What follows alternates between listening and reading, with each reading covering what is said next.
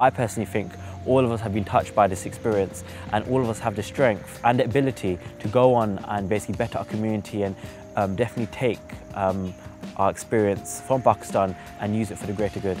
You know, we've all kind of grown together and we all have that bond and relationship, and we've all kind of got ourselves through it.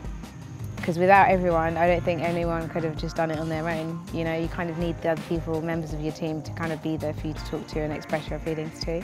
You don't know like what to do with all those emotions. Like you try to juggle them around, but you can't. And then like they fall out of place, and then you start like then someone comes up to you, like, oh, you okay? Yeah, I'm all right, man. I'm just look, it's so beautiful. I'm crying. So yeah, it was really nice to experience it, because you don't get in the UK, you don't get that much. You don't experience those feelings like every day. So when you do experience them, you should like cherish them and hold them on forever if possible. And my perception of Pakistan has changed quite a lot actually. I think I've got so much out of this trip that I didn't even know that was there. My perceptions were terrorism, Islam, and probably the flooding, but I think there's more to this country than everyone even realises. I mean, we've explored so many parts of Pakistan that no one even would imagine doing it in 12 days.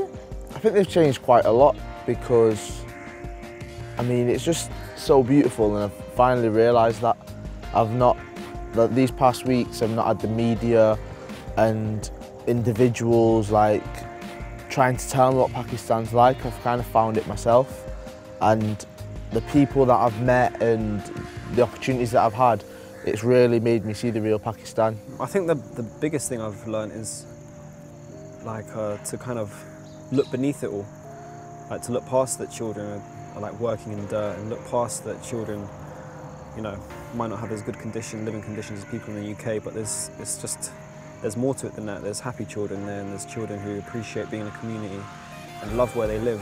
And there's a lot more to Pakistan just being like a country in poverty. Like if we came over here and like our final assumption was that Pakistan's a country that's in poverty and that the children are poor and stuff, and that's just exactly what we've been told by the media.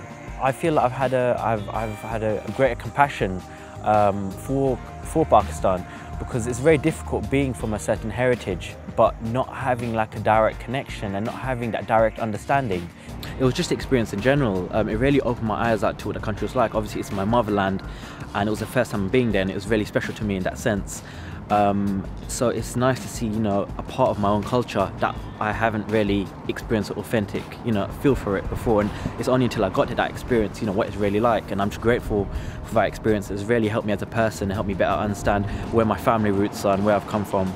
I was really impressed with the work that the active citizens were doing in Mirpur, and the way in which they were working towards helping the younger generation and getting the children off the streets and providing them with an education in order for them to have a brighter future.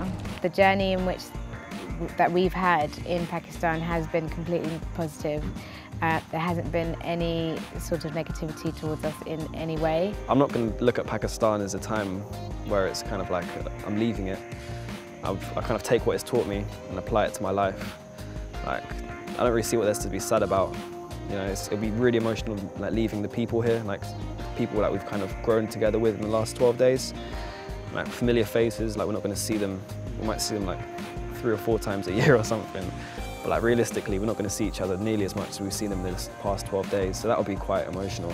I mean, being in the group, having to sort of able to portray my views and do it confidently, I think I've grown in that part, because I'm kind of shy, I think you realised.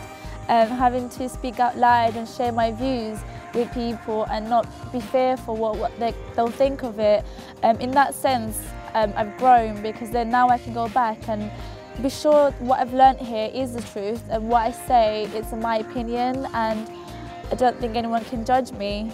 I've always been like, kind of the funny guy with the, just kind of like, sense of humor with the playing jokes, but I think he has made me more aware of the situation around me and like people around me, and like I do think I've matured and more understanding now, and I've kind of grown up as a person. Not literally, because I was already 6'4". It's made me see things in a different perspective, I'd say, because I always knew that there was violence here, there is anger here, but there's also got to be happiness. and this has given me the opportunity to do that. And seeing some of the things that we've saw, it's made me feel a bit like more mature about things, and I really hope that we all don't get home back to the UK and it just be a trip and it ends there.